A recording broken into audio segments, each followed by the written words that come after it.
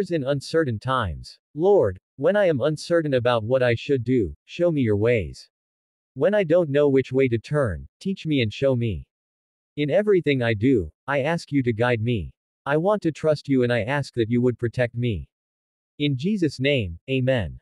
God, open my eyes to see you. God, open my ears that I could hear you as I cry, when I am hungry, when I am scared and when I feel beaten. God, open my heart to you and to others, to receive help and support and love. Give me strength to endure. Amen. Father Lord, I feel like a million tons of weight is hanging over my head right now. I feel exhausted, stressed and overwhelmed, even though I have just woken up. Lord, I need you now more than ever.